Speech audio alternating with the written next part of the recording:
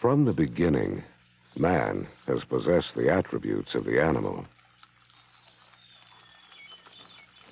Speed, power, dynamic movement, the instinct to exploit the weakness of his prey. And from his human inventiveness came weapons that could puncture and slash his enemy's flesh.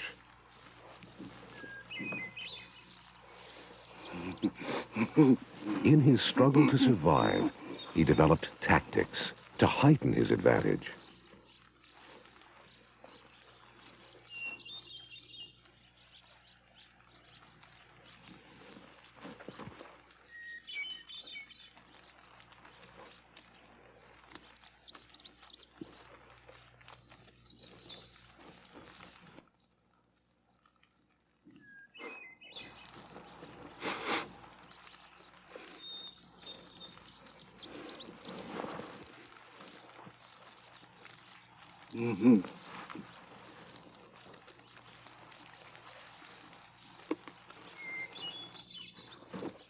Gradually, man created a knife culture, which has changed very little as it has cut its way through time.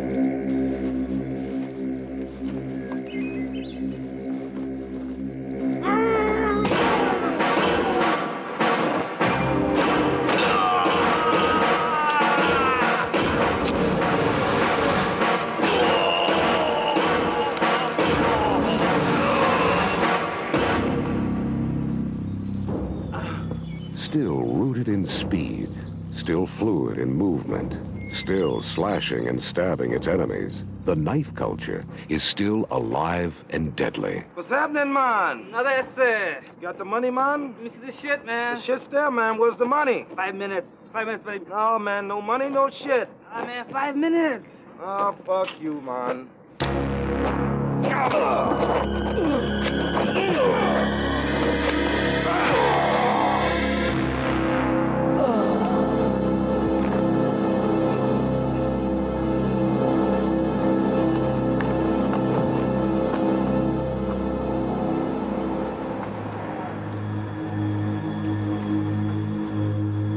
Unit 708, I'm on the scene. 10-4. While the knife culture continues to hone its skills, some officers still commit one tactical error after another. By failing to assess the real dangers, by using ineffective and dangerous deployment, and by underestimating the degree of threat. 708, dispatch. Go ahead, 708. I need an ambulance and a backup. Yet 80% of you have removed edged weapons from suspects that could have been used against you. Make that 1017. 10-4, 708. 30% of you have already been threatened with edged weapons. And if an assault is attempted against you, there's a 1 in 3 chance that you will be wounded. Sergeant, take his gun belt off. I got the buddy. Okay, Everything's gonna be all you need right. to put an occlusive drip in. I need a blood pressure. Survive, all right? We'll breathe in here, buddy. You're gonna be this shallow. Got a pulse yet? 130 and regular. In the last 10 years, injuries to officers from edged weapons have increased 92%. Got wet press zones on the left side. 2, 3. 3. Okay, come on now. Many officers dismiss the edged weapon as a mere relic from man's primitive roots. But this relic still has the intent and means to destroy the enemy. And today, in the eyes of the knife culture, the enemy can be you. Are you ready to intubate? Our goal is to help you avoid becoming an edged weapon statistic by teaching you how to make a proper threat assessment, how to select the proper force option for dealing with knives, and how to react with control. Over his eyes. No pulse.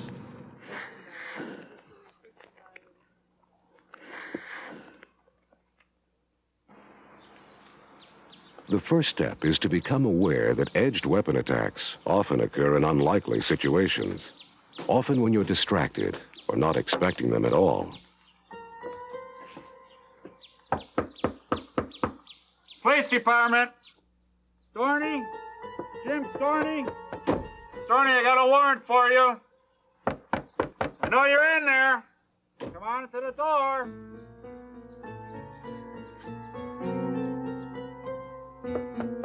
Storney? Open up.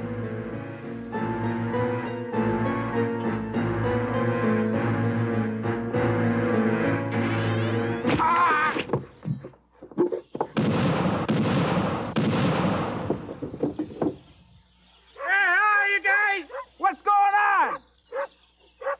Oh, God, good guy.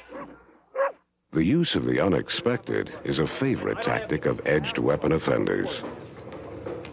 I told you 3 times to stop bothering the customers. This time you're going to jail. Why don't you leave me alone, man? Why don't you back off? No, this time you're going to jail. You're too close. Some survivors have found this out the hard way. The basic perception if you get into a knife attack is there's going to be one single thrust. You're going to cleanly and effectively block it, and that's going to be the end of it. You're going to apply a little bit of your academy-taught self-defense. You're going to bend that knife out of his hand and arrest the bad guy, and that's the end. It doesn't work that way, sports fans. Things go from bad to horrible real quick. Right away, you're in deep shit. You're in bad shape. You're in a bad place. Faster than you ever perceive it happening to you. When I first saw that knife, it surprised the hell out of me, to be honest with you. For one thing, it wasn't your normal 3-inch buck knife that usually most of your street people carry or whatever. It was subsequently learned that he was a butcher at a local slaughterhouse, and this is an implement he used to slaughter beef with. It was about an 8-inch bone-in fillet knife. And it was bright out. It was 6:30 in the morning and during the summer, and you know, there's just something kind of spooky about looking at an 8-inch knife with the sun gleaming off of it. In this case, at first, I never saw the knife.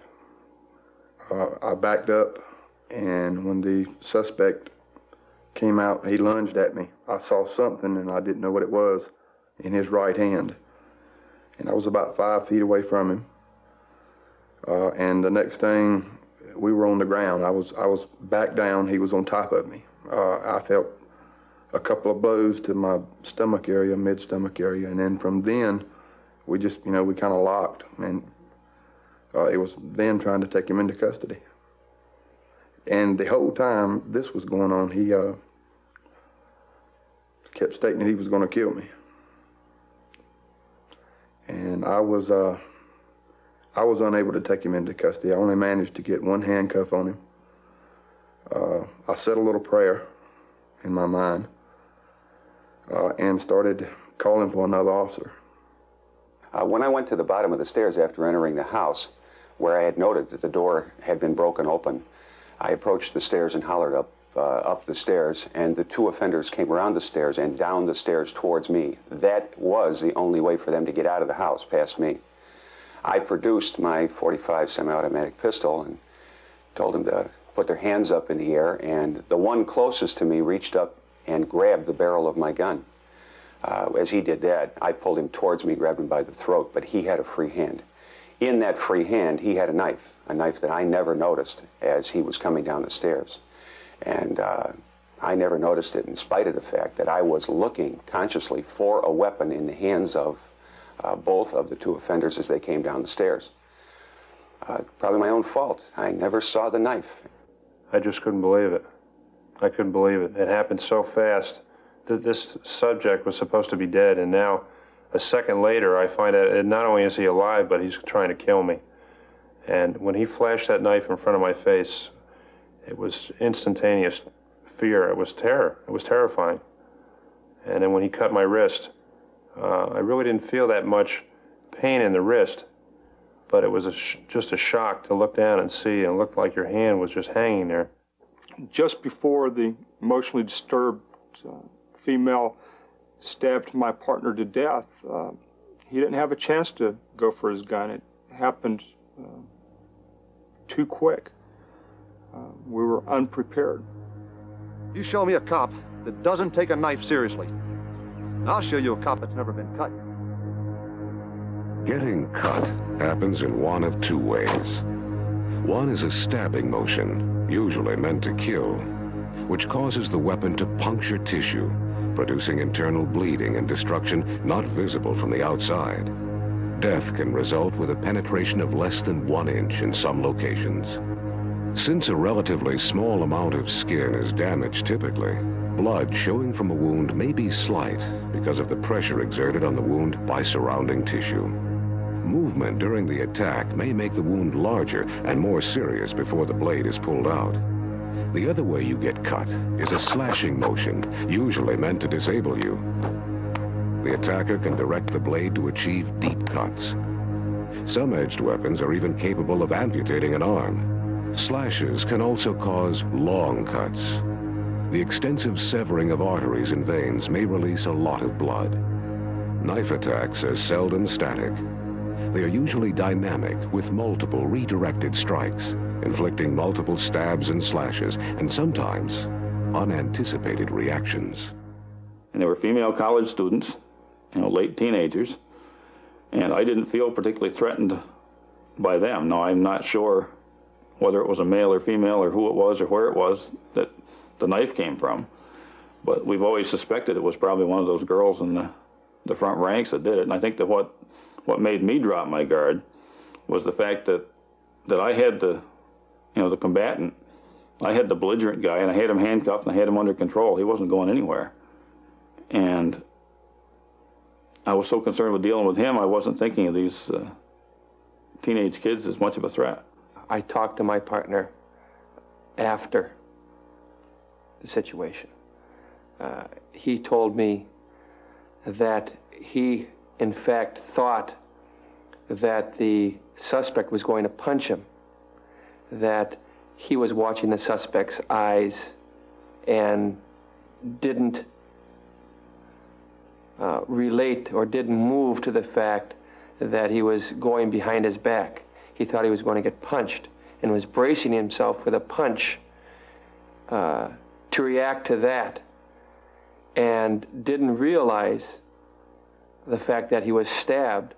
I really have no awareness over the years of any thought that I may have given to what it might feel like to be stabbed. But as the primary offender and I wrestled, he with a hold of the barrel of my .45 pistol, and me with a handful of his throat with my left hand. Of course, his right hand was free, and I remember that it was over my shoulder. He was right in here on top of me, and it was over my left shoulder. And I remember a burning sensation in my back, but I wasn't aware that he had stabbed me until we wrestled around and wound up on the floor with him under me and me on top of him. And I began to notice that everything was turning red under me. I was bleeding quite badly from the 2 puncture wounds in my back. And he was the one that had the blood all over him, and for just a moment I thought it was him that was hurt and not me. The place that she cut me was on the left forearm, and I saw the knife as it was cutting my skin, and I saw the blood as the blood was coming out. And then the sight of the blood and the pain, it was very painful, made me, my heart just stopped. I had no feelings as far as no emotion, but my thoughts were, I was thinking, get away, this hurts, this is very painful, but I couldn't. It was like somebody was on top of me or something was stopping me. I couldn't move, but yet I could still see her. She cut the forearm and then proceeded, the knife went then into the bicep and cut very deeply into my bicep. I could see it gashing open. I could see the meat. I could see the muscle of my bicep and the blood. There was a lot of blood. And the only thing I could think of was, get away. And she swung again, and this time getting the right forearm, much larger cut than the first time on the other forearm. And then I saw the knife go into the right bicep, and this was even deeper cut than the other side also. And I could see the tendon in my arm. In a split second, he just reached down and produced a 13.5-inch butcher knife and just flashed it right across my face. He slashed my left wrist. At that point, it was horrifying. I saw it look like my hand was just hanging there, and it was just terror. I was scared to death. And the one thing I wanted to do is I wanted to get away from him. I wanted to put some distance between us. So when I turned around to try to get out of that shed, he just literally exploded off of that garden tractor, and he grabbed a hold of the back of my jacket. Well, when he grabbed a hold of the back of my jacket, he continued to stab me as I was running, trying to get him off of my back. He stabbed me in my right shoulder, where he cut through the rotator cuff in my shoulder. He then stabbed me in my left shoulder. He stabbed me right through the center of my back, which went all the way through my uniform and the body armor. I continued to run, just trying to get him off of my back. And then he stabbed me the last time in the left side of my chest, which that one collapsed my lung. That was devastating. That was just, it's hard to describe just how bad that hurt. He collapsed my lung.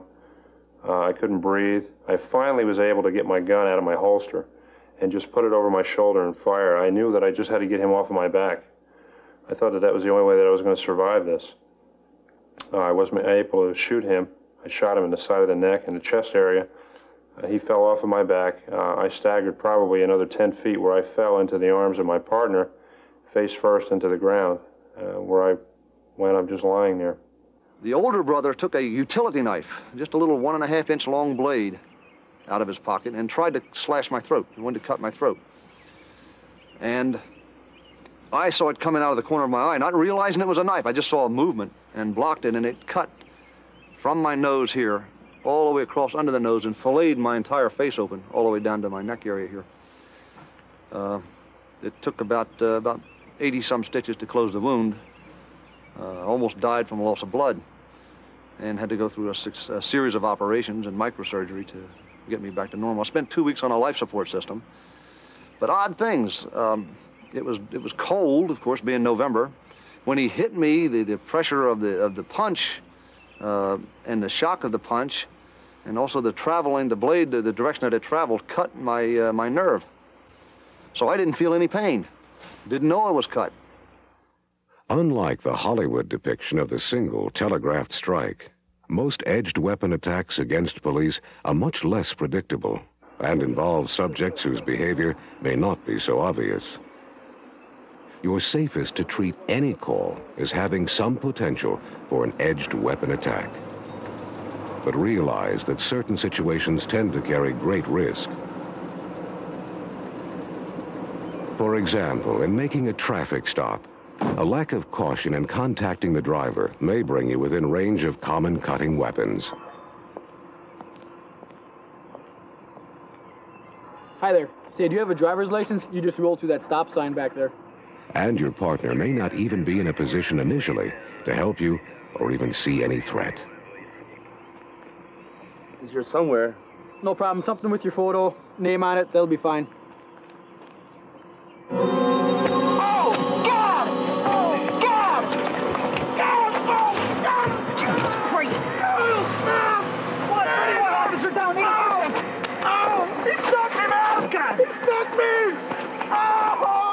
The deputy who stopped this truck didn't see a knife hidden in the crevice between the dashboard and the windshield. While the driver was standing outside, he reached in, grabbed the knife, let out a startling martial arts yell, and attacked. The deputy was stabbed 9 times in the stomach, arm, shoulder, back, and ended up losing a kidney. On your vehicle stops, do you consider that a violator may have rigged up a scabbard in the armrest, allowing him to quickly arm himself? Or that he may reach toward you with a driver's license that he's altered with a razor blade taped to the back? Even a common item, like an ice scraper, given the right offender and motivation, can suddenly become an edged weapon you may not be expecting. Keep them out. Nice and cool. Moving in for an arrest, you're necessarily close. Be nice. Okay, come on, stand up, okay? Come on, stand up. Without good tactics, you make yourself vulnerable to an incredible array of edged weapons. Just a sampling of what's available is indicated by these knives recovered by courtroom officers.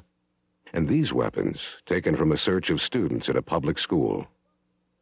Of course you're aware of the balisong, or butterfly knife, whose folding handle aids in concealment. And you've probably seen a knife that looks like a ballpoint pen. But are you familiar with the Mexican sacatripe, used for gutting sheep and other warm-blooded animals? Or the butane lighter holder that conceals a push knife in back? Or the bracelet that pulls open into a knife? This commercially available rig gives an offender ready access to throwing darts hidden up his sleeve. This kind of money clip has more of a point to it than just holding cash. And a carrier like this, easily hidden under a shirt, can quickly arm a suspect with this wicked weapon. Tonto knives, among the deadliest fighting knives, have incredible penetration capability because of their special blade configuration. Plus, they can be used to crush a human skull. The ballistic knife can either be used for conventional slashes or stabs, or fired with deadly results by a powerful spring in the handle. There's also hidden danger in this lipstick tube, popular with prostitutes. Also sold on the open market is this key that opens into a knife, and this bear claw necklace.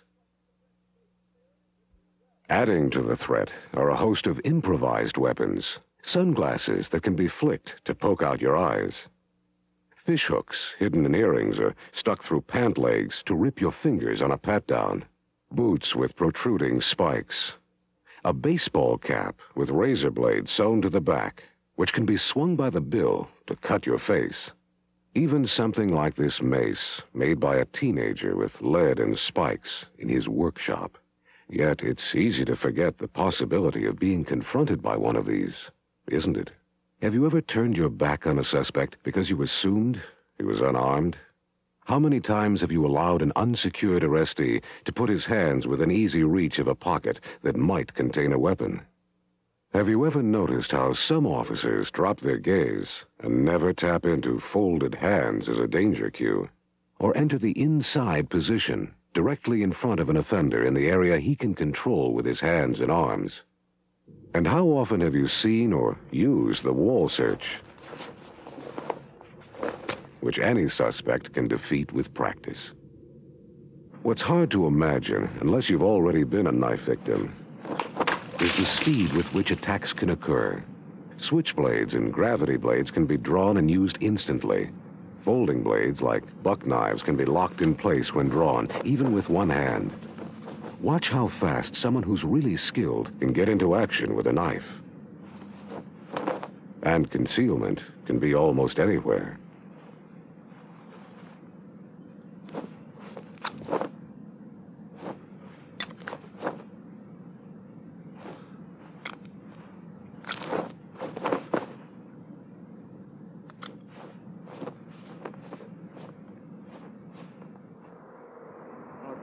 Oh, yeah, little man. Come on. Sometimes poor tactics give an unarmed offender access to an officer's duty knife. Your escort procedures make sure it stays secure. Okay, let's go to the car.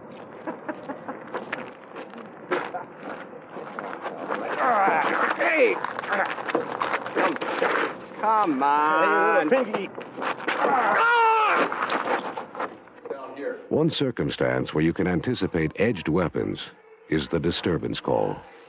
In fact, more officers are knifed during disturbance calls than in all other situations combined. Police! Police department! Hey, what's going on here? Do you watch all the people who may be at the scene? You guys are making a lot of noise. What is the problem? Do you stay aware of everything around you that could be a weapon? I'll take care of this. What do you I mean? want Who is this this kid out of person? the cell. That's my mother. He's What- ripped what- me off for the Why are you last calling time. the whore? He's How do you taken mean? everything I own. Right away he What wants she to done beer out of to the you? refrigerator. What's your fucking Yesterday whore, he man? took She's everything. I gave it to his friends. He was using some of his street punks on the corner all the time. That's no.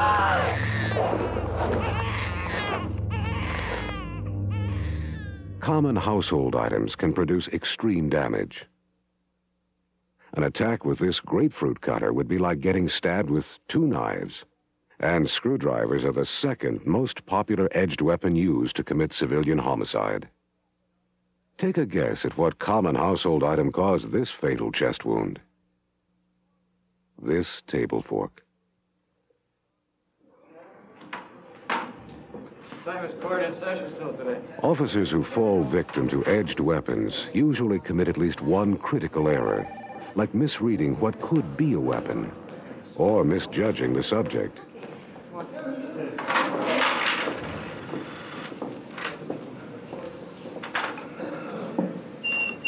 Let's try it again this time. Why don't you leave the pens in the tray before you come through?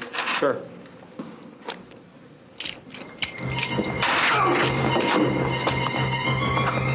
Sometimes it's the unlikely individual who has the best chance of harming you.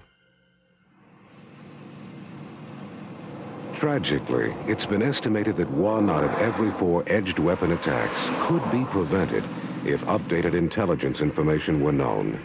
Squad 21 to the dispatcher. Squad 21, go ahead. 10-7 with a violator, 41 southbound. It's a silver 78 Chevy 2-door, California plates.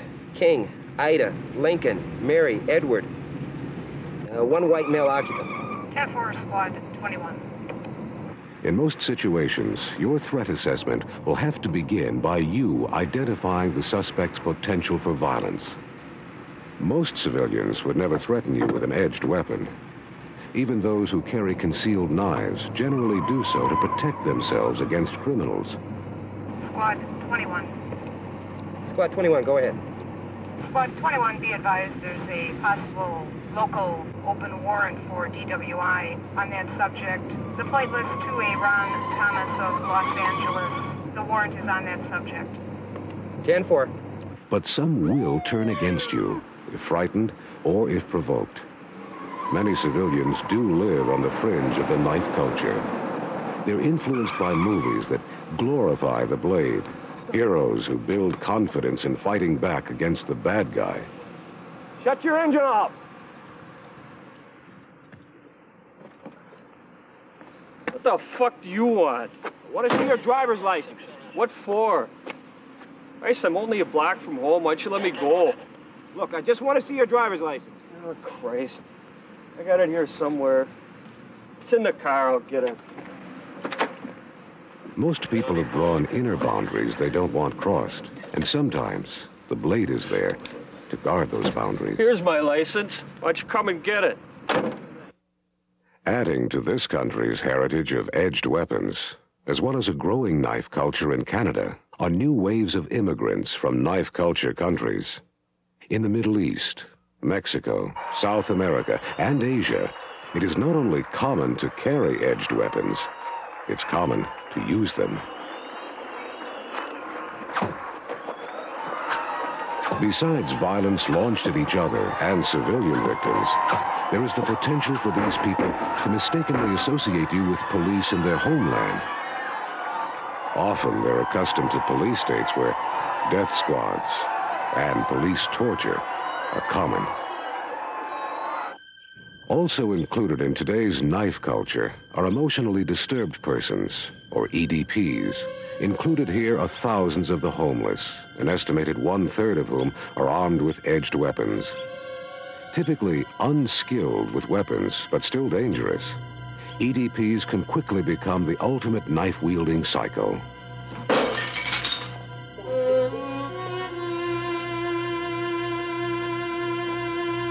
The edged weapon can hold a special power for them.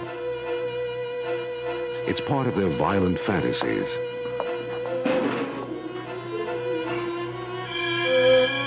EDPs are often portrayed by the media as poor, harmless, crazy people. Squad 421. 421, go ahead. 421, meet security. Trouble with a patient identified as Ted Zimowitz, room 41 of the Mental Health Center. 9500 West Wisconsin. Approach with caution, subject possibly armed with an edged weapon. 421's 10-4. It's a hell of a way to start off a shift. But remember, EDPs have killed more officers with edged weapons than any other category of offender. Young kids gonna be To be especially feared are EDPs who do have edged weapon skills through military experience or learned while incarcerated. There are over 25,000 EDPs inside jails and prisons, and they're more dangerous when they're let out than before incarceration. Because of a paranoid fear of intrusion, your very presence may be experienced as an overwhelming threat. To him, the weapons he covets may be powerful crutches, and he knows you want to remove them to diminish him. Hey! My toilet don't work! Hey! My toilet don't work! My out there, come fix my toilet! Hold on a minute, Terry. Let me take care of this guy over here. Hey! Wyatt! Sir, I need you to come out of your cell. We have to move you down about 2 doors down. You need to come out now. Sir, can you hear me? You okay? Sir, we can do this either the easy way or the hard way. It's up to you, whatever you want to do. Sir, I want you to come out, and I want to see your hands now. You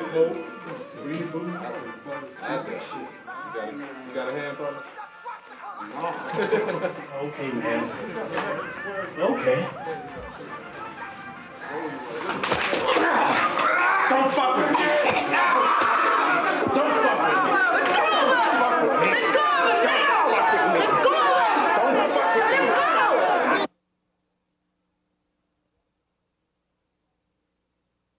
What you're looking at is something you've never seen before, but you've heard about.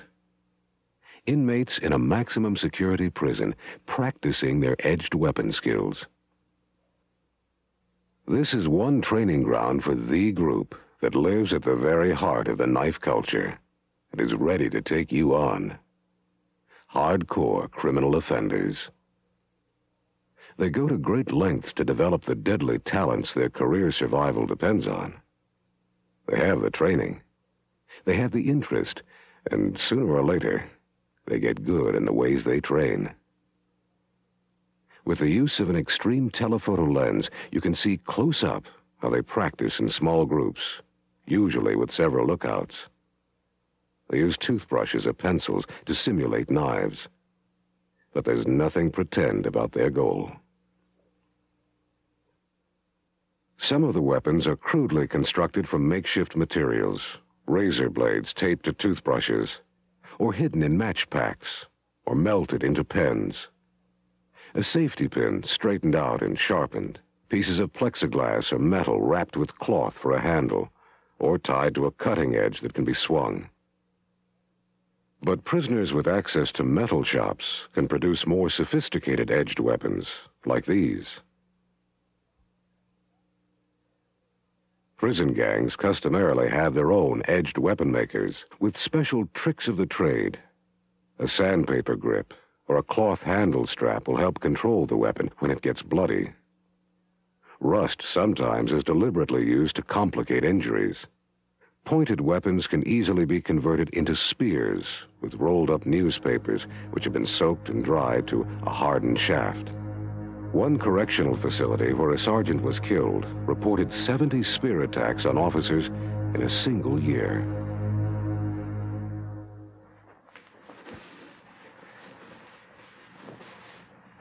Outside prison, there are those with martial arts training who prefer the edged instrument over other weapons because of its silence. It never jams, never has to be reloaded, and it doesn't leave a ballistic residue. Plus, they understand that even for violent crimes, our liberal courts tend to be more lenient with knife offenders than with criminals who use guns.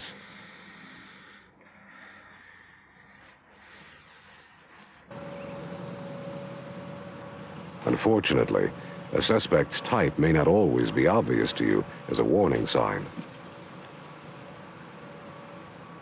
Especially when nothing seems out of the ordinary, and when low light level or fast action make it difficult to see his weapon. These problems, of course, are multiplied when an edged weapon offender has backup.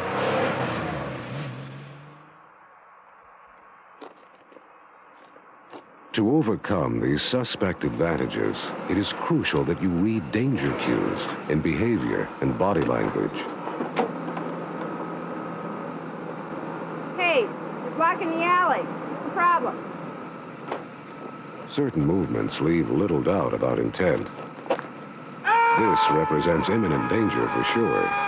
But many officers who become knife victims are so startled by a sudden charge that they freeze up.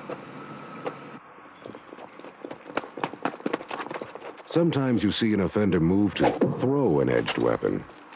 The truth is, very few people can throw accurately, especially in the real world, where targets move. Also, a trained knife fighter will rarely throw away his weapon, unless he has more that you can't see. A third type of behavior usually occurs as a defensive reaction by an offender. The taunting gesture. Get away from here. Get out of my house. Drop the razor! Drop it! What he's telling you is, don't invade my space or I'll attack you. Show me your hands, now! One of the most dangerous forms of concealment is palming. This hides the edged weapon while still positioning it for immediate use. If you can't see a suspect's palms or the straightened tips of all of his fingers and thumbs, that's a danger cue. Another clue to assessing threat potential is how the subject is holding the edged weapon once it becomes visible. A knife held point first with a loose grip may telegraph an attempt at an underhand or slinging throw.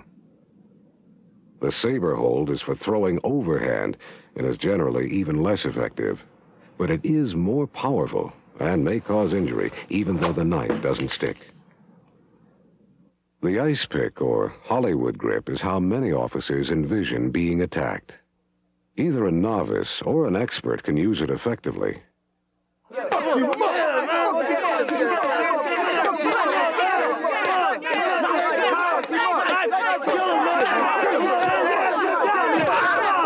The ice pick grip is hard to defend against and can even be delivered like this.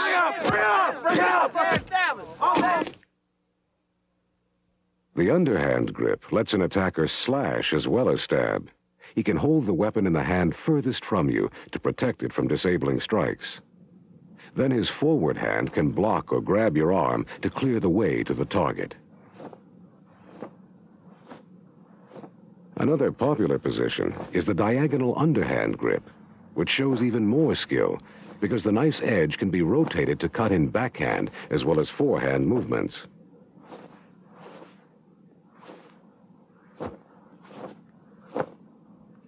Many targets are vulnerable to this technique. From the femoral artery in the groin to the arms, ribs, chest, the neck, and back. A very skilled knife fighter might use the reverse ice pick grip. Here the cutting edge is held to the outside for an effective forehand slash, which is followed by backhand stabs.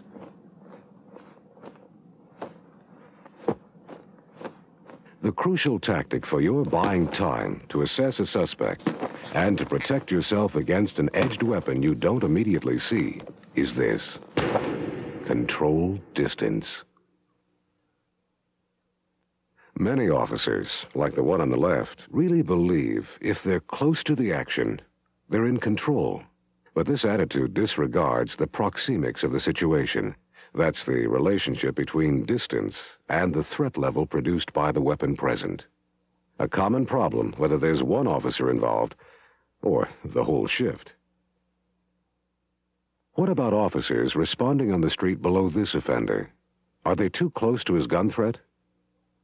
They're ignoring the concept of the reactionary gap, the distance you need from a potential threat to defend yourself if an attack is launched. For firearms assaults, a reactionary gap can be a half mile or more if good cover isn't available. To defend yourself against assaults from hands and feet, you need a reactionary gap of about 10 feet. Most officers think that's good enough for edged weapons too. But this unrehearsed training exercise shows just how fast a knife offender can shrink your reactionary gap. Here, officers have been told to investigate suspicious circumstances at night in a warehouse and react to what they find. At first glance, this officer's distance from the suspect looks safe enough. But an attacker can easily cover this distance faster than most officers can draw their guns. Remember, when you close the distance between yourself and the suspect, do so only by purposeful decision.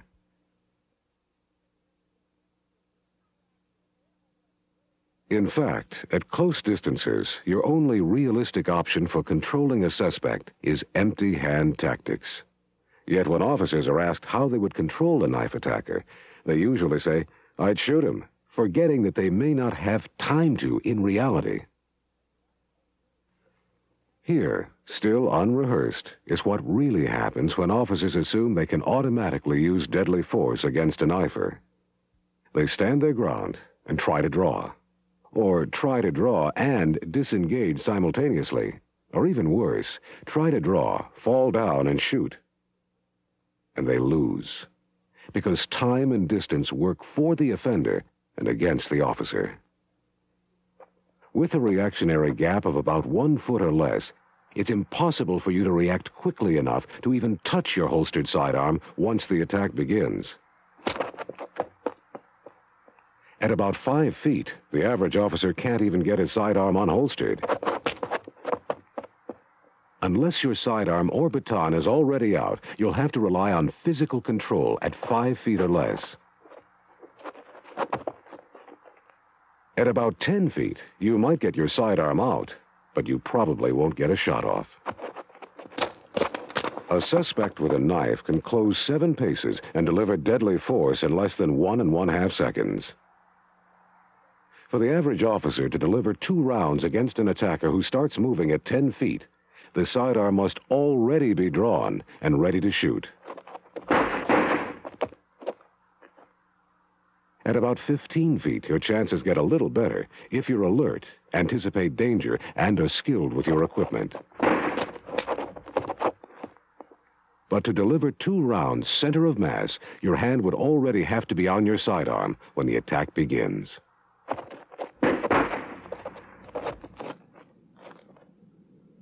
Tests with hundreds of officers reveal that in most cases, a minimum reactionary gap of 21 feet is required to react and deliver at least 2 rounds and to have enough time to move out of the attacker's path. And in certain other situations, you'll need more distance. Spring-loaded knives, like the ballistic knife, require a reactionary gap of about 40 feet. Blowguns have been known to be accurate at 70 feet.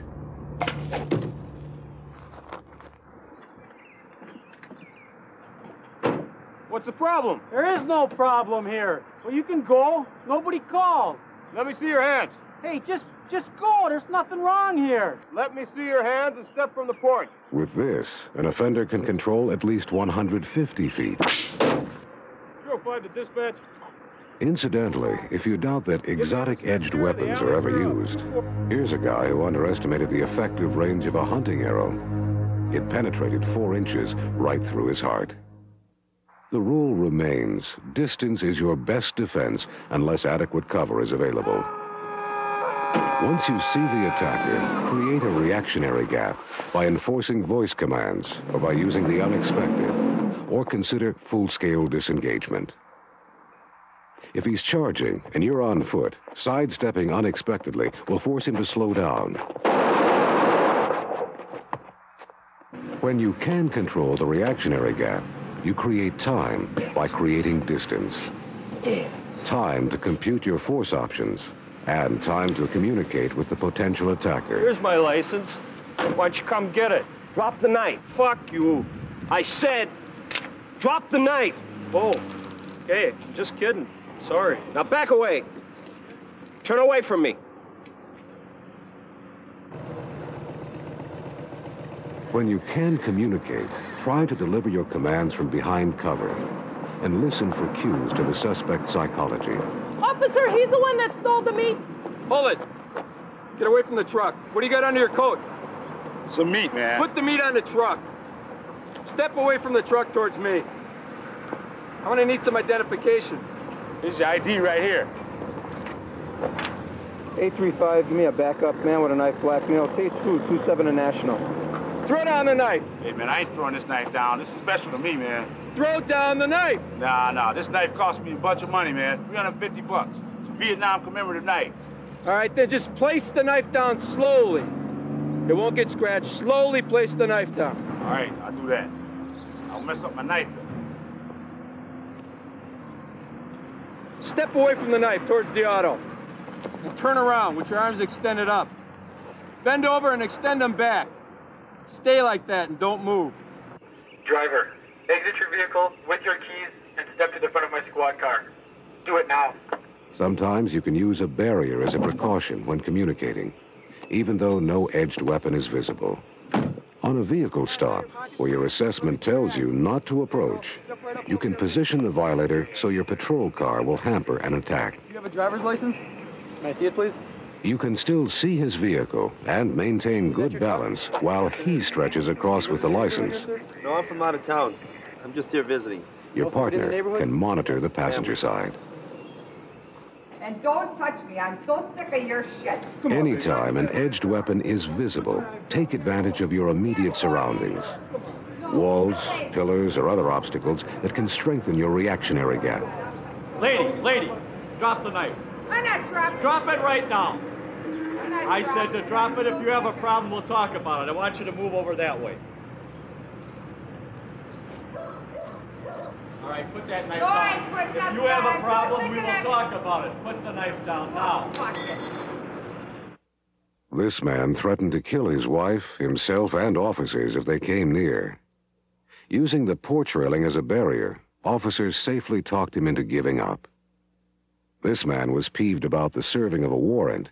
He started throwing shards of glass. The officer avoided injury by simply moving under the canopy, while other officers covered at a distance. Squad 762 to 762W. Be advised I'm in position across from Paul's Jeweler on the northwest corner. 762W10-4. I'm set up in the southeast corner. When moving in for an arrest, be tactical in closing your reactionary gap. Remember that in half of all officer fatalities, the death weapon was concealed prior to assault. Police officer, don't move! A sharp offender is going to be watching and waiting for you to make a tactical error. Whatever your arrest technique, assume that any suspect could have weapons and try to use them at any time. I want you to turn around real slowly. Start turning. Set him up for handcuffing that's free of palmed weapons. Keep going. Keep turning. Stop. Now put your left hand on the top of your head with the palm up. Put your right hand back. Bring it back. Thumb down. Keep it coming. Now I want you to start walking backwards towards me, real slowly. Thorough searching after handcuffing is crucial. Develop a consistent pattern that you follow each time to assure that all areas accessible to the suspect are checked. Stop. Every time. Don't move. While you're handcuffing, keep his hands lifted away from his waist and maintain control of them while you search. Back up nice and easy. Remove any hat and visually inspect his hair without touching it. Spread your legs a little bit. Then start at the collar and move down. You want to touch lightly, then pinch and crimp clothing to best prevent being punctured or cut by sharp objects. I got a knife. If you do find something, acknowledge it to be sure your partner is aware that the danger level has just gone up.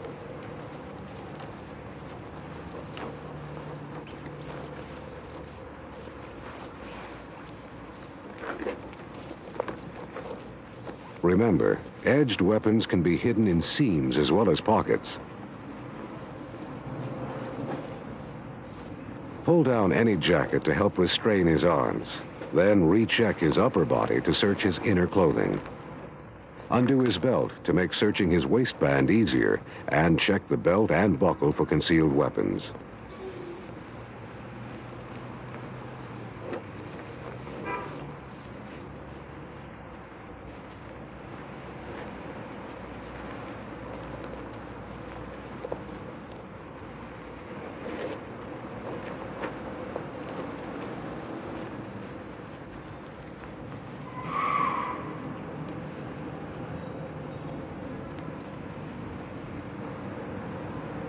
Because some suspects may booby-trap their clothing with fishhooks or razor blades, look before you touch. And consider running a mini baton or pen over hard-to-see areas first.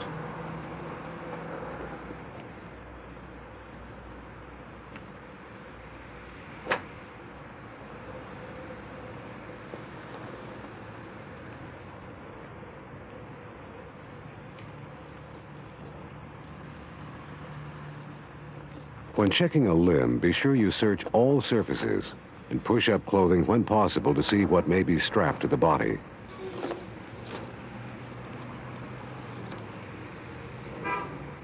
We got another knife.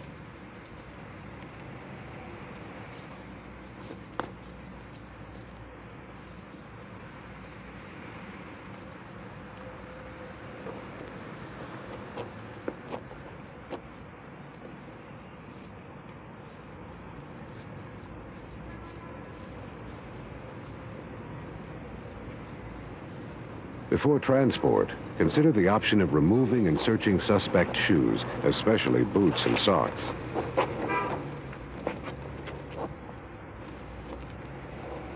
Edged weapons are sometimes hidden even in secret compartments under the sole, or in the heel. Wallets and purses can easily conceal edged weapons as well. If you find one weapon, keep searching. People who like edged weapons often like lots of them. This is a good point to remember when asking a subject for ID, as well as when you're searching.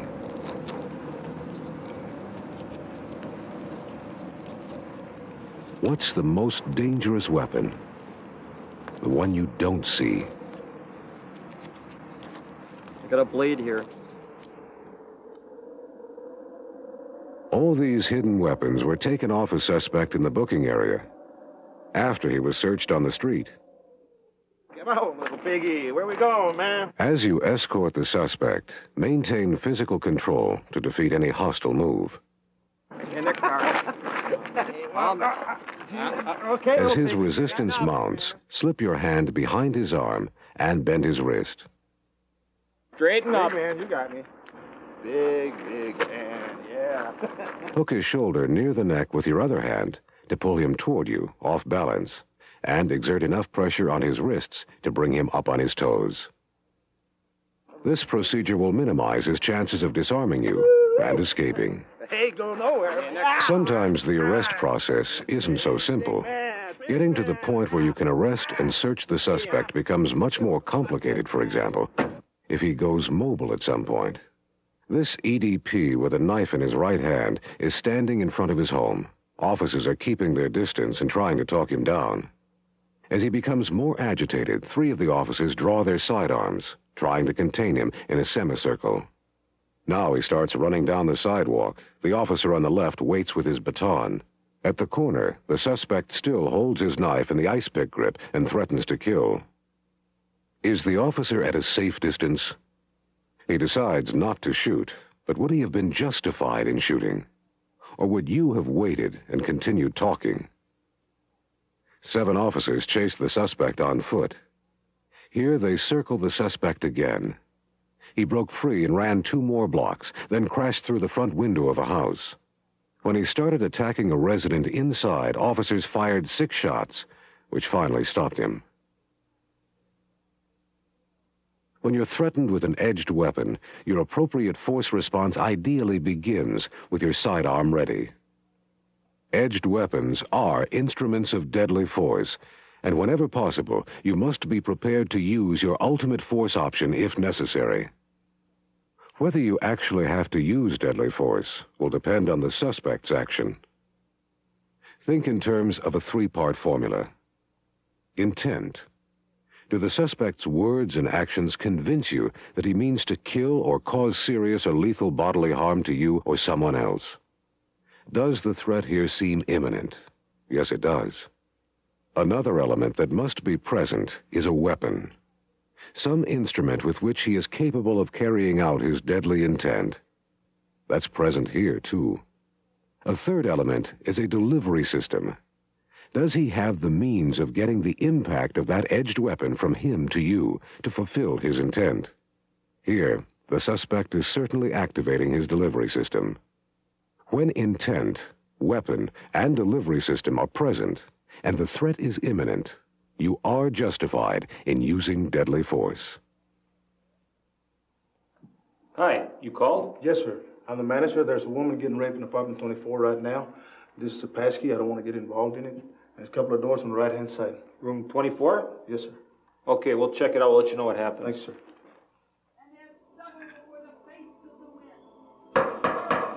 Police! Hello, police! Of course, you'll want to preclude or eliminate the possibility of using some lower level of force. You want to be certain of your target identification and try to achieve target isolation so no third parties are needlessly endangered. Holy shit. Lord, Satan, protect me. Hello? Lord, Lady? Satan, show me thy power. Lady, are you okay? Hail, Satan. What's going on in here? Shield me, Satan. Shield me from all the Lady? bad and the good. Hail, Satan. Hail, Satan. Lady? Be good. Rick, she's got a knife. Drop the knife!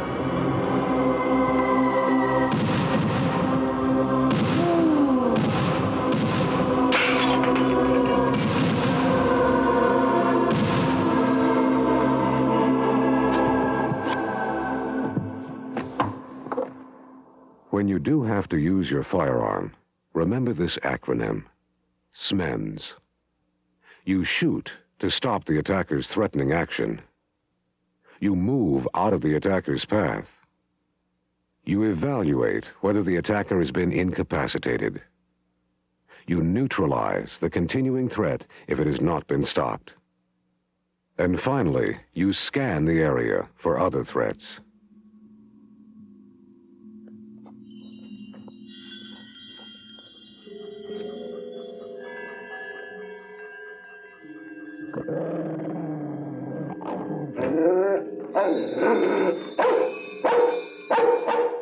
How many edged weapons do you see now?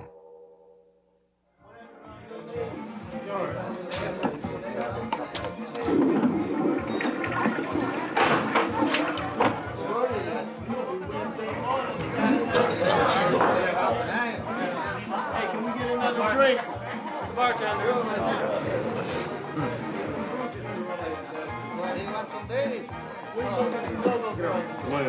Money over here.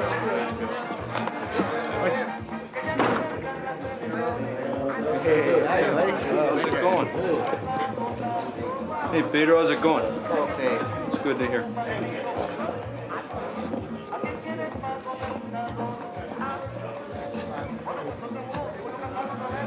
Well, hello, Susan. How are you? All right, how about yourself? Just fine. Good, good. Say we go upstairs and party a little. Not today, no, Oh, not come on, today. let's have some fun. No, we're working. Hey, hold that! Stand, stand!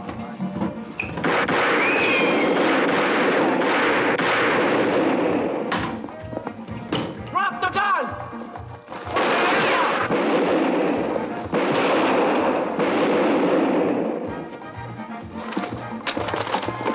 Gun!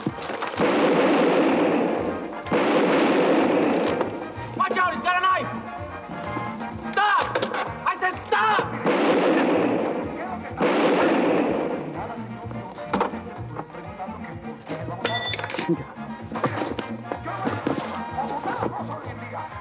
Leave the gun alone!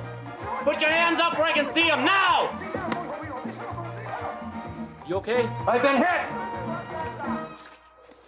Squad 44. Go ahead, Squad 44. 44, assist, officer down, shots fired. 625 South 6. 10-4, Squad 44. All units, assist officers, shots fired, 625 South 6th Street. Squad 42. As part of your response, you also want to think CCRR. Take cover as soon as tactically feasible. Communicate with suspects. Communicate with other officers. Communicate with dispatch. Reload your weapon, ideally from behind cover. And recover or protect the weapon. It's important as evidence, and you don't want it to disappear or be accessible to hostile hands. Anytime blood's around, use rubber gloves to guard against infection. And touch the weapon where there's the least risk of destroying fingerprints. Today, most crime labs prefer that recovered edged weapons be transported in a box rather than a plastic bag for better preservation. I got a knife. If blood or fingerprints are not considerations, a knife in a sheath can be secured in your gun belt. A bare blade can be stuck between cartridge holders and your Sam Brown, leaving your hands free. 421 dispatch? 421. 421 ETA to the mental health center is approximately 1 minute. 10-4, 421. 421 dispatch, we're 1023 mental health center. Although your gun is usually your best defense against an edged weapon, some circumstances may require other options.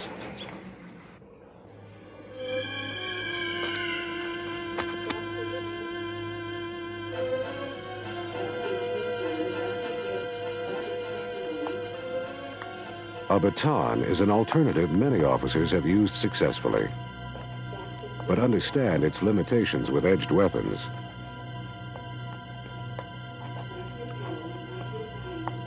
Ted, put the glass down, Ted. Ted, can you hear me? Ted, put the glass down, Ted. Just put it down. All we want to do is talk to you. Just put the glass down. A baton works best when the attacker is not experienced with edged weapons, when the action is moving slowly, when you're not imminently threatened, and when you have enough backup, including at least one cover officer with gun ready. Ted, put the glass down. Get out of here. Ted, put the glass down, Ted. Take another step and you're dead. If I don't kill you, I'm gonna kill myself.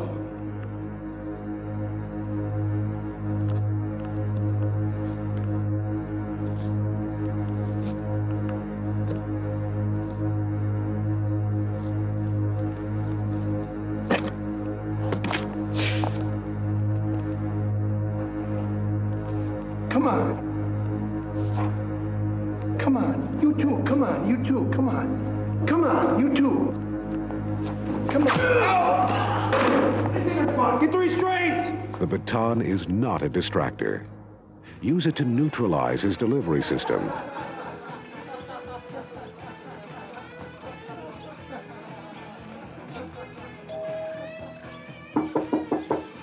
Please.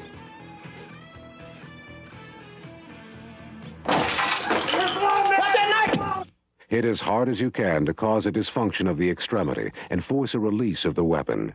And quickly follow through with repeat strikes or physical control, or get back and get your gun out. Contrast that with a more typical use of the baton in knife encounters. This EDP repeatedly told officers, "One of you is going to get killed." When this officer failed to deliver effective baton strikes, he was stabbed just after this picture was taken. How skilled are you with the baton? It won't help you if you've left it behind in your patrol car, as the officer driving this unit discovered. Once he got inside and met a 17-year-old with a knife.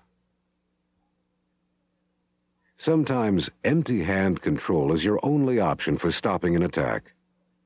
The off-duty officer on the right was being chased by an EDP armed with 2 knives. But when the officer fired and missed and then ran out of ammunition, he couldn't perform any effective physical control techniques and ended up getting killed. When you can't create or maintain distance, or you have no other choice, you may have to know effective unarmed defense as a last resort. But be aware of extensive misinformation on this subject. Hey, man, what are you doing here? Standing around. Well, why are you standing here and not on some street corner somewhere? Free country, man. I can stand where I want. Well, I don't like that. You can see what's in your hand over here. You got some ID or something, man? I got something for you. Well, let me see. Sometimes trainers claim fist fighting works, but usually it doesn't, because it doesn't stabilize the weapon. Remember classic techniques like the X block? This just wastes time and gives him an easy target by keeping you in line with the motion of his weapon. Never use anything valuable as an obstacle. Tactics designed to defeat traditional physical control measures are widely available and taught to civilians.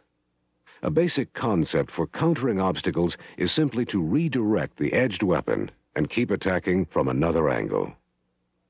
Here, an amateur photographer captured this officer standing far too close to a suspect with a buck knife. The officer grabs the suspect's wrist, trying to disarm him. But the suspect simply switches the knife to his other hand. A struggle develops, increasing the risk to the officer who's afraid to shoot because of bystanders. Only later does the officer manage to get the suspect to the ground.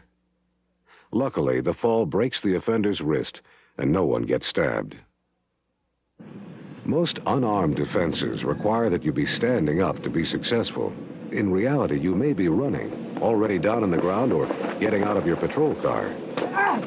Unless your moves allow you to immediately control or defeat the blade from any position, you'll continue to be vulnerable to tactics like multiple strikes. A more effective technique when you're moving and behind the suspect is a rapid takedown without letting him stop and turn. Here, the officer grabs the suspect's wrist and elbow in an escort grip. Then the suspect is stunned against the ground with a forceful armbar. Throw the knife away! Throw it out! Put your arms out to your side! Even though the officer was not initially aware of the knife threat, good physical tactics kept him safe. Let me see your hands. Knife! Drop the knife! One tactical option for close-up self-defense is to forcefully sweep and shove the attacker's knife arm away to deflect his attack. Then quickly move forward to expand your reactionary gap. This is called sweep and disengage.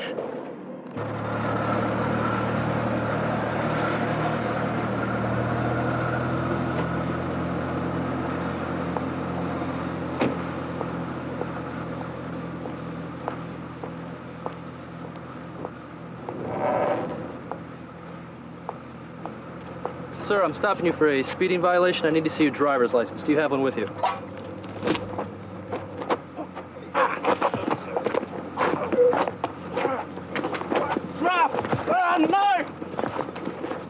Sir, don't move. Put your hands. Don't move. Put your hands out to the side. Put them out to the side. Put your palms up. Don't move. Stay right there.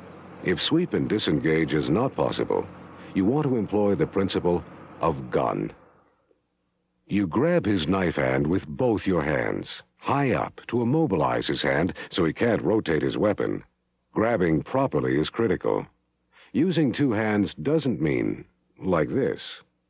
And grabbing the arm instead of high up on the wrist and hand leaves the offender too much freedom of movement. This mother threatening her baby was more effectively defeated. An officer waited until she was distracted, then grabbed her so he could successfully control the knife. Next, you undo the weapon from his grasp, which may require multiple knee strikes or some other technique to weaken his control. Knee strikes are repeated, all-out power drives to his abdomen, not his groin, accompanied by verbal commands. Finally, you neutralize his desire to resume the attack by creating distance and getting prepared in case deadly force becomes necessary. Remember, empty hand control should be a last resort. Often you can avoid this completely by improving your approach tactics. Like ordering this offender away from his bike before you walk up. In some cases, 2 officers can apply the gun principle. One secures the offender's wrist and hand. The other delivers multiple blows to his forearm to create dysfunction. If you press your thumb into the mound on top of your forearm, you'll find a nerve center that causes weakness in your hand. That's ideally the spot you want to hit on the suspect.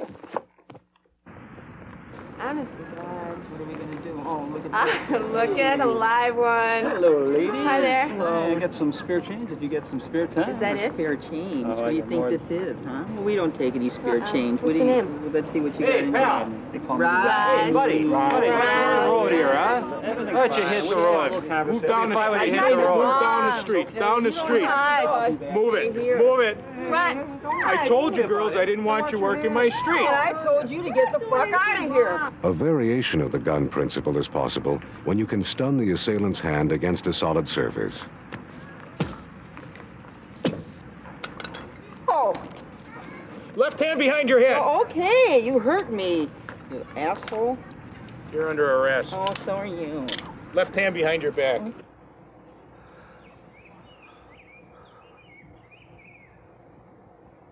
At any time during an edged weapon assault, accept the fact that you may get cut. You will bleed and feel pain. But if you're prepared for this injury, you can surprise your enemy by not losing your cool when he expects you to do so. Targets that you must try hardest to protect include your chest and upper abdominal area, where a wound can cause catastrophic bleeding. Another protection priority is the neck area, where the carotid artery and jugular vein are located just under the skin. Also, protect your groin region, where a severed femoral artery or other nearby artery can spurt out a fatal quantity of blood in just a few moments. If an offender gets your face, bleeding or eye cuts can impair your fighting ability. Your back offers an attacker the base of your brain and your kidneys lower down. Will soft body armor protect you against edged weapons? In some cases, yes. The deputy who was attacked wearing this vest was stabbed. But the vest limited the weapon's depth of penetration and allowed him to keep going. On the other hand, there are no guarantees with any piece of police equipment. Would a vest or anything else have saved this victim? Some body armor models have been designed for added protection by including a special trauma plate or other stab-resistant material designed to inhibit lethal penetration. But most conventional vest models aren't foolproof against many stabbing blades. Soft body armor is designed to stop the blunt trauma of bullets, not sharp points. However, as this officer happily discovered, many vests will significantly increase your protection against slashes. His assailant slashed through several layers of Kevlar, but the officer did not get cut.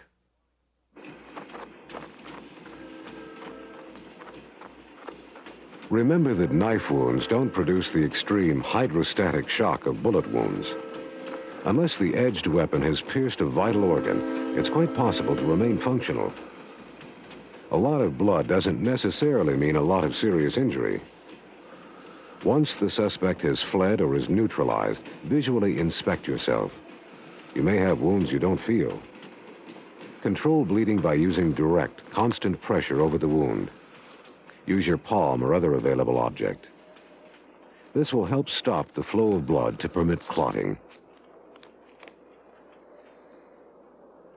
Consciously, make your breathing slow, deep, and rhythmic. This will lessen your adrenaline rush, slow down your rate of bleeding, and delay the onset of shock. 6-3 dispatcher. When a leg or arm is injured, raise the limb so gravity helps reduce blood pressure at the wound site.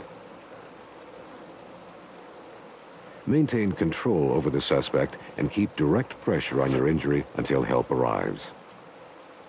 Unit 653 to dispatcher. With a chest wound, protect your airway. Tilt your head back slightly and keep your chin up to hyperextend your neck. This will keep your airway open if you lose consciousness. If a lung has been punctured, there's risk of it collapsing unless the wound is sealed. Tightly press your hand or a piece of airtight material directly over the wound. In this case, the officer removed plastic from inside his hat. A credit card can also work. You want to exhale, then cover the wound next to the skin if possible. Try to breathe normally and get help. Ah, shit! In this situation, the weapon itself may provide sufficient direct pressure to restrict the flow of blood. Don't remove it. Hold it in place.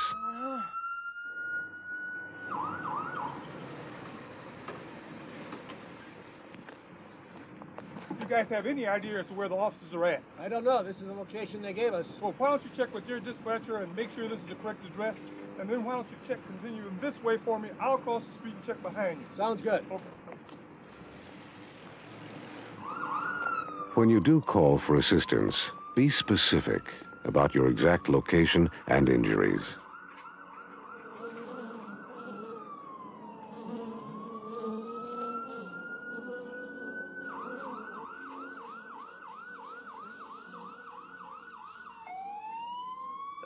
Lying on a stomach wound lets the weight of your body apply pressure while your hands stay free to control the suspect and update communications. 20R. I'm up on the upper deck, East National, by the tracks. 10-4-20R. Ambulance has been sent. All units responding to 20R's location, be advised he is on the upper level near the commuter tracks. Go for it. I'm gonna blow your brains out. As you continue your deep breathing, commit yourself right now. I will survive. What made me survive was that I didn't give up. When you give up, you die. It's just that simple. You have to just pull that strength from within you, either through fear, through the desire to go home to your family, or through hatred. Three things kept me going during that thing. The first thing was the conscious effort to keep after this guy. The second thing was I just don't like to lose. And the third thing was that the people that lived in that house were friends of mine. If I didn't have enough of a responsibility as a policeman, I had an even bigger responsibility as a friend. So I just kept on, and it worked out. When they finally took me to the hospital, I was in bad shape. I had a blood pressure of 60 over nothing. I was literally dying right there on the lawn. I was scared to death. I remember one of the things I said to my partner when she caught me when I fell. I said, "Please don't let me die. You know, don't let me die here." They got me to the hospital, and they performed emergency surgery on my chest to try to reinflate my lung and to try to draw some of the blood out of there. And one of the things I remember out of the whole thing was seeing a priest come in and give me last rites. I'll never forget that. I remember him looking at me, and I remember looking up at him and seeing that white collar, and I just said, "God, I don't believe it. I just don't believe it." And I remember him just making a cross on my forehead and giving me last rites. In my mind, I'm never going to die in no ghetto. Absolutely never. If a man turns around and punches me in the head, the fight's on. If he cuts me, the fight's on. If I'm shot, the fight is on. I'm not losing no fight to no scumbag out there in no ghetto. Period. That's it. No son of a bitch out there is going to get me. The only way he gets me is cut my head off, and I mean that. I'll fight you till I got a breath left in me. I don't think any of those animals in that street can beat me. And I've gone that way for 18 years of street service, street duty, and that's the way I'm going to keep on going. You don't lose the fight. After my partner died, I had a lot of calls where I came across edged weapons that people had in their possession, concealed, even as work tools. You just look upon these knives as differently, or I do, than prior to the incident happened. It gets worse, you know. It doesn't get any better. It just every time you think about it, it gets worse.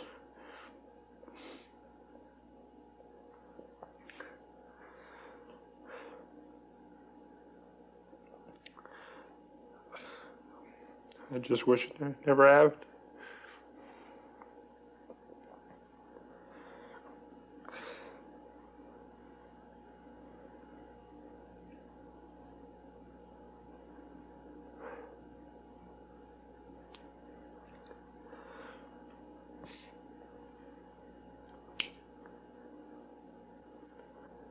Just don't take a knife for granted.